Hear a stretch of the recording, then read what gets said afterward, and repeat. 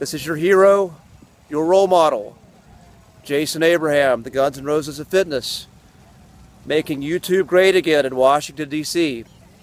And you see behind me the Washington Monument. And I'm going to attempt to clean up my language because there's just a lot of fucking kids around here. So, Washington Monument, a symbol of great power, great phallic symbol of power, penetration, dominance, almost as great and potent as my own. And that's the subject we're going to dive into today, power. Not so much talking about power over others, more so the ultimate power, which is power over oneself. And I'm going to give you guys some simple tools to call upon that power. 2 easy, 1-syllable words.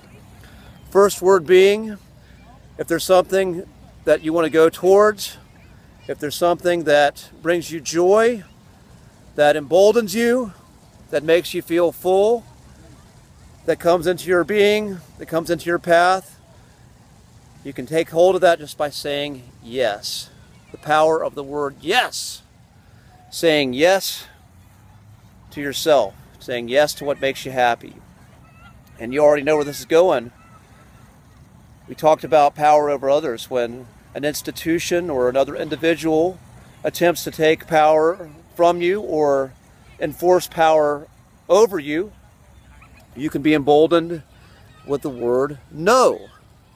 Simply by saying no, creating an energetic or a literal boundary brings power back into your own being. So, we're going to dive into power and other videos in the future. Very important subject and one of the themes of this channel. Personal power, manifestations of power.